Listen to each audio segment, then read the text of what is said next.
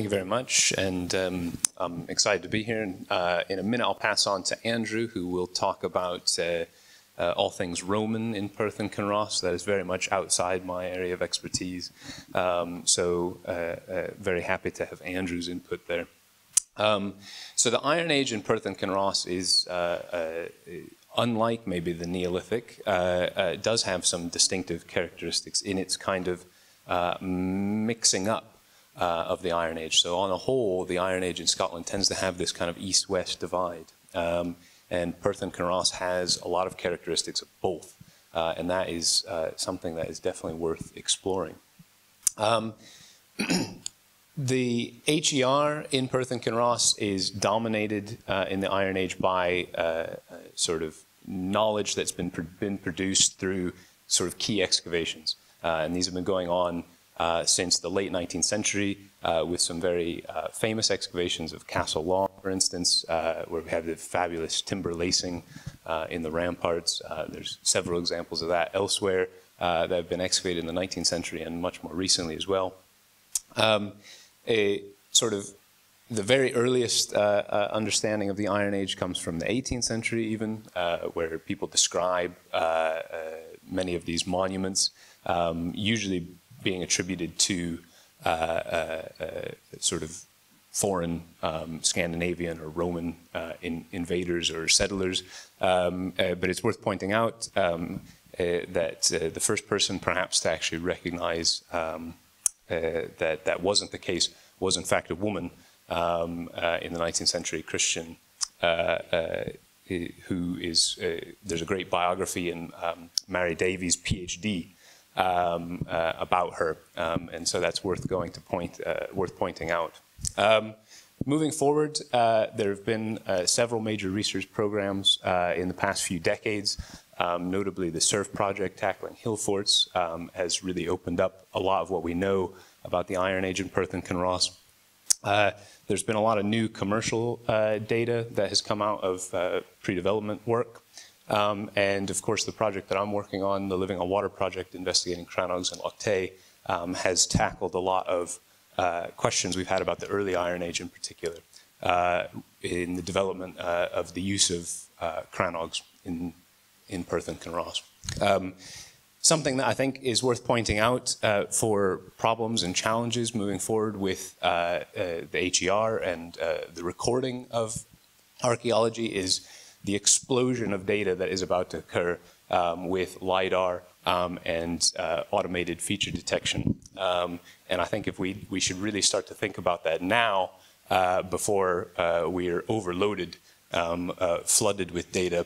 And if we really want to use these records as a research tool, now is the time to get that sorted before we are overwhelmed with data. So in Perth and Kinross, we've got just over 2,000 sites that are nominally Iron Age. There's lots of problems there, and we'll go into that in a minute. The vast majority are settlement related. We don't have really many other kinds of monuments dating to the Iron Age, really in all of Scotland. Significant spatial patterns are evident. These are environmental and geologic, as we heard about earlier, but they're also related to the history of research. So we heard about the Southeast Perth Royal Commission survey. I'm pointing out here the Northeast Perth Royal Commission survey.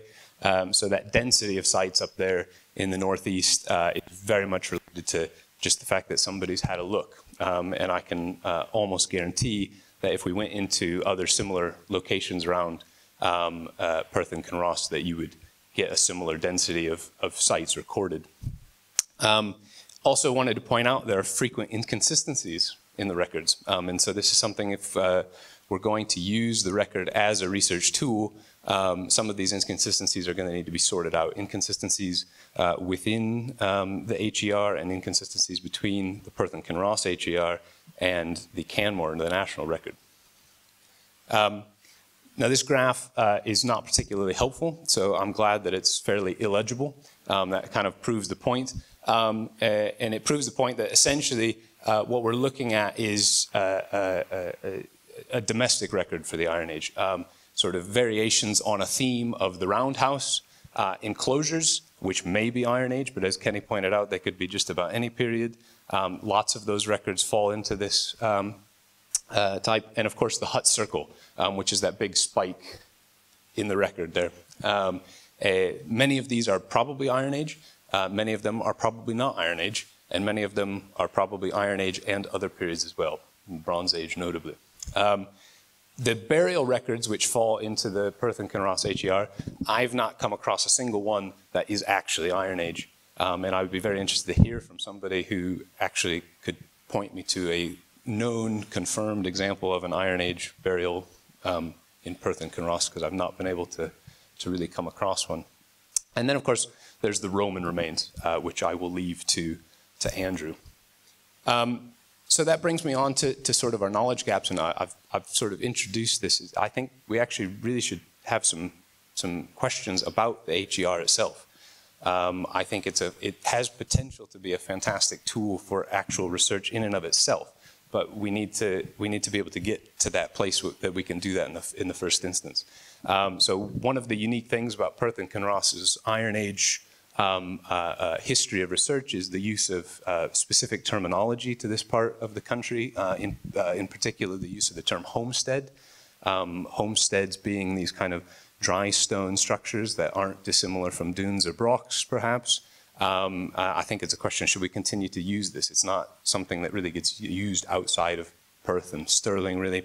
But it can perhaps confuse some of the similarities between that type of architecture and the architecture more typically of Western Scotland. There's a lot of potential in the HER to sort of elucidate patterns of settlement, but only if we get to that point where we can filter out some of those inconsistencies and also have a better sort of level of understanding within the HER of chronology, where it's good, where we have it confirmed and known from particular sites, where it's suspected, and where it's absolutely unknown.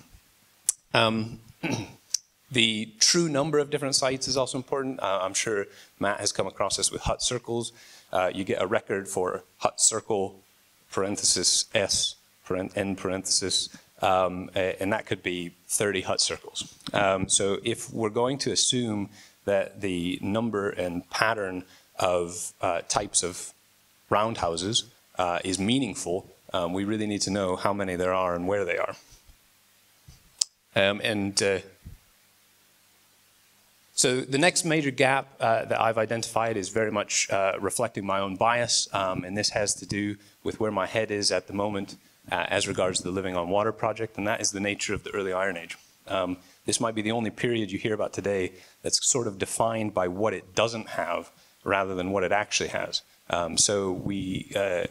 There is essentially no archaeology in Perth and Kinross that you can confidently put your finger on and say that dates to the very earliest Iron Age in the period 800 to 600 BC. There's maybe a couple suspected sites, but there's essentially nothing that you can kind of really touch and say, yeah, that's definitely from that period. And that's not uncommon throughout the country. That's a pretty common situation.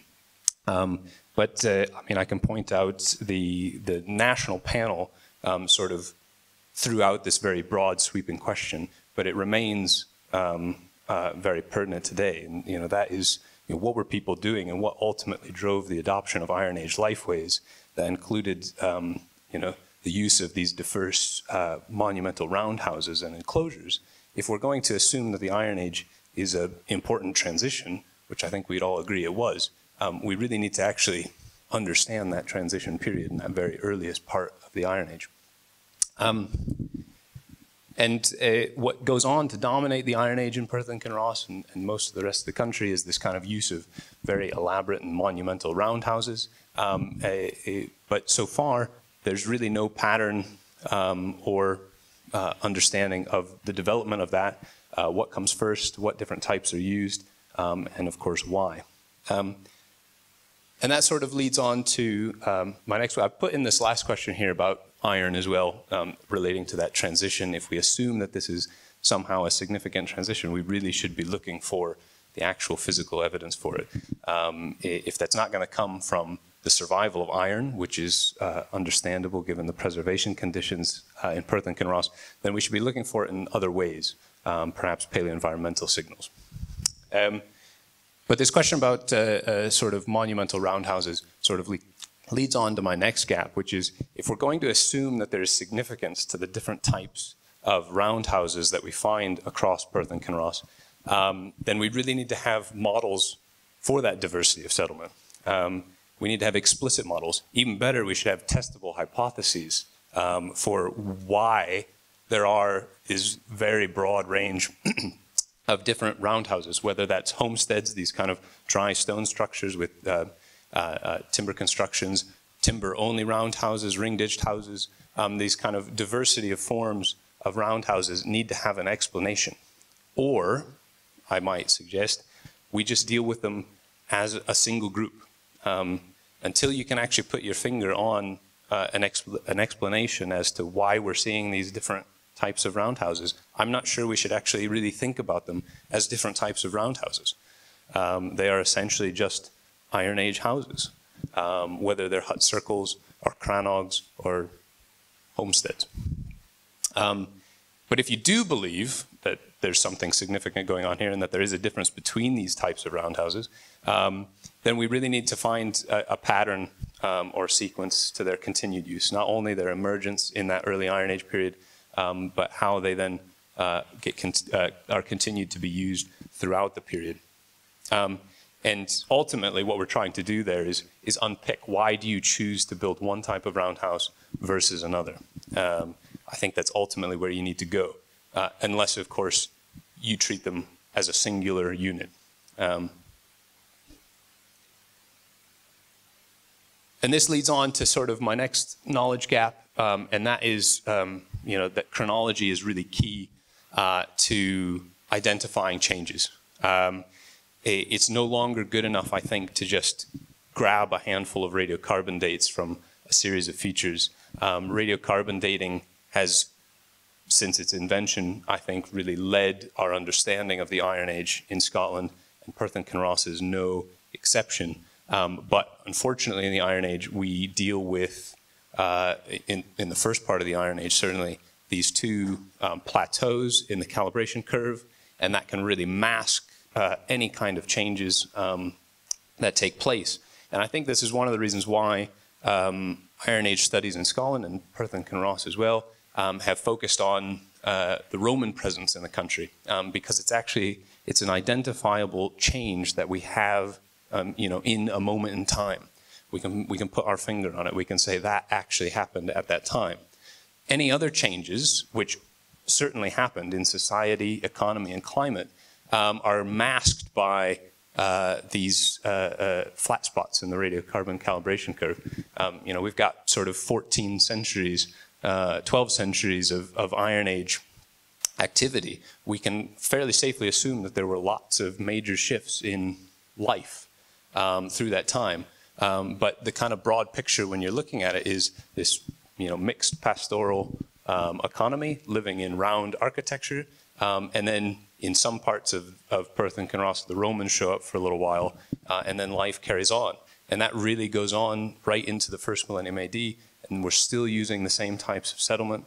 And it's not until you get into that really kind of second half of the first millennium AD that things start to identifiably change in the archaeological record, in particular in terms of the kinds of settlement types that are being used.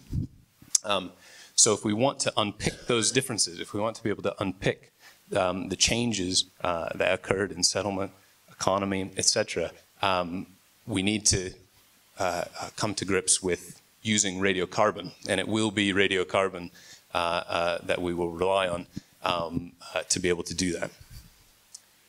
And so with that, I will hand over to Andrew.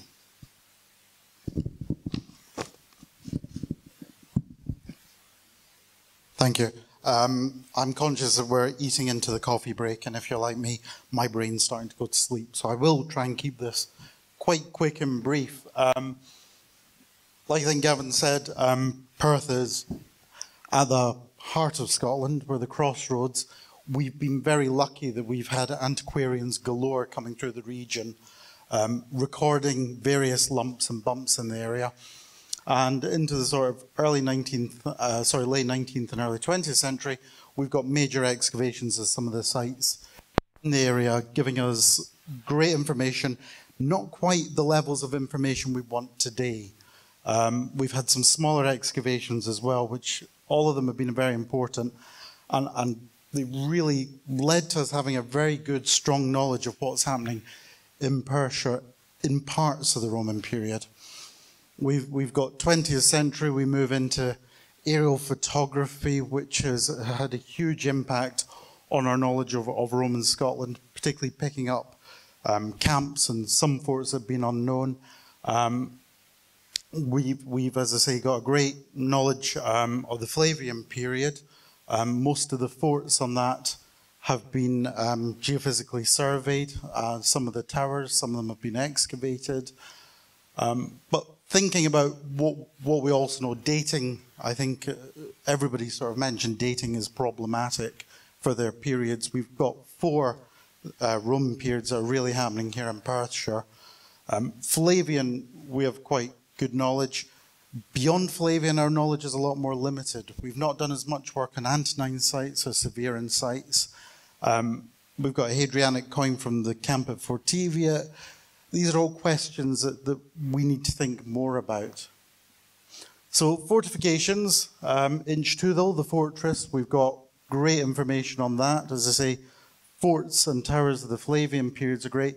Our investigations of camps have been a lot more limited than we probably should be. We should be thinking more about those. Kintore up in Aberdeen was excavated a few years ago now, and the environmental data that came out of that sort of put our knowledge on leaps and bounds. We got radiocarbon dating. We need to be thinking about trying to do more of that sort of work on camps in Perthshire. A lot of our dating comes from sort of typological analysis based on size, based on gate types. We don't have too many finds from camps, and even some of the forts were a bit limited on our finds. So there's a bit of academic debate on the Flavian period, because that's what we know most about in Perthshire. The purpose of some of the sites, why are they coming into Perthshire? Is it that they're intending to secure the area? Are they building the fortifications, the Gascoigne forts and towers? Is it to have a secure supply line? Or is it because they're just solidifying the end of the sort of Roman frontier zone up here? And then we've got the Highland Line forts, sometimes known as glen blockers, also sometimes known as the outer limes. These are a series of fortifications at the entrances to glens. I think Richmond in the 1930s decided there were glen blockers, and that's kind of stuck. But we don't know, again, the purpose of those. Are they to launch invasions into the Highlands that never happened? Are they to secure the Roman zone from people coming down from the Highlands? Or is it just part of solidifying the Roman frontier zone? So we've got a distinct lack of information about the indigenous landscape and that, and the interaction between the Roman military and the local population. Now, the classical sources such as Tacitus tells us that it was quite violent, ended up in a big battle at Mons Graupius. There's very little in the archaeological record to support that. That's not to say it didn't happen. It probably means we've just not found it yet. We have a lack of social data, so we don't know any cemeteries or settlements or religious buildings, things that are happening elsewhere in the empire. That really doesn't tell us anything about who's following the army. We know that families would follow, traders, children. We have no evidence for any of that up here. And again, I don't think it's because it wasn't happening. I think it's just because we've not found it. Cemeteries and settlements are the places where we find this information. A lot of the work that's happened on forts to date has happened within the fortification itself rather than the surrounding area. And it was something mentioned in the national framework on the Roman period that we need to start looking outside of the fortifications, partly for settlements, but partly for trade, see what interaction is happening. We've not really had a synthesis of Roman objects for Perthshire, Angus, Aberdeenshire. So we don't know what trade is going on. We've got lots of little pockets of things that might be Roman that are found in hill forts and that. And again, I think it's time that we need to think about doing a synthesis of that to see if there is a relationship going on, or are they purely just here as a military in conquer and then get withdrawn. Roads and river networks, this is kind of my bias. This is what I'm really interested in. Certainly in the Flavian period, we're told that the rivers are being used for invasion. Certainly in Germany when Agricola tackles there, and then he comes over to Britain and brings the fleet with him and starts using the rivers to invade. We've done no analysis of that. We've not done a modern synthesis of how that fits in with the archaeological landscape. There's general assumptions that there's one road, Roman road, sort of heading off northeast Aberdeenshire. We kind of, again, need to do a synthesis of all these little pockets. We have a lot of antiquarian accounts, this bit of road here and there. We need to kind of pull it together. And also, as part of that, look at the river crossings and that. So we have an alleged Roman bridge at Bertha.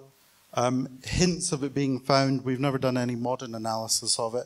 We've got great aerial photographs of what looks like the line of the road going up on the other side of the Tay.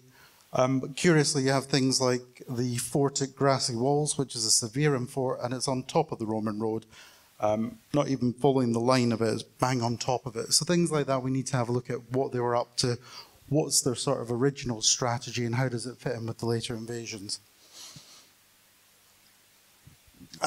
Environmental analysis. We're hugely lacking this for the Roman period, mainly because a lot of our large-scale excavations happened 100 years ago.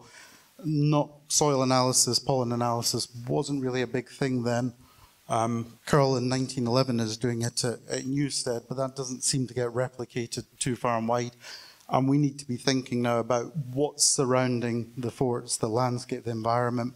We can hopefully, any modern excavation comes up with organic material, we can start to look at dating it. I actually think we need to be going out to some of these sites and the environment around them and starting to take core samples and having a look at this information. Not just for dating it, but to actually find out more about what's the environment like up here. We've got good analysis of central Scotland. It kind of tails off north of the Antonine Wall. Modern technology and research has come on leaps and bounds, particularly in the last 20 years. I think, as Michael was saying, LiDAR data is now becoming commonplace. We can send drones up. We can start to map sites. We can start to do all analysis. This is really important, gives us a great picture, again, of the environment around the fortifications.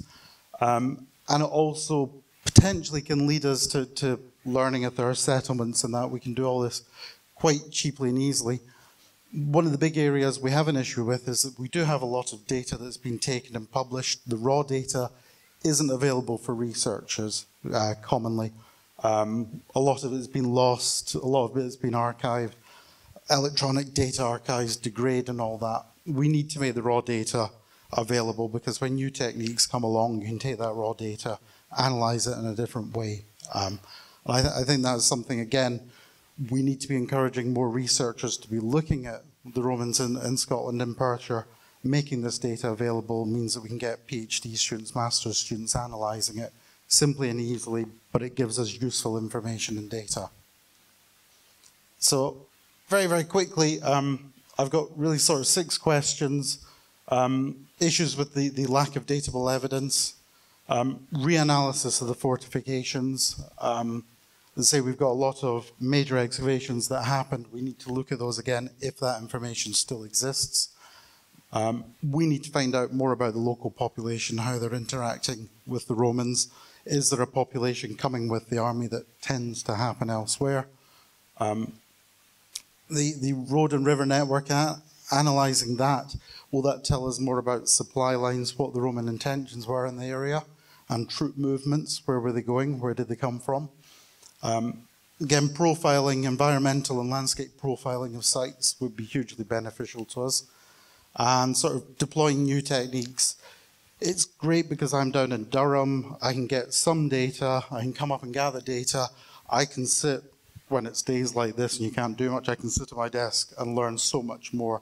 And I think we need to be putting that at the forefront of our thinking. There you go. Marvellous.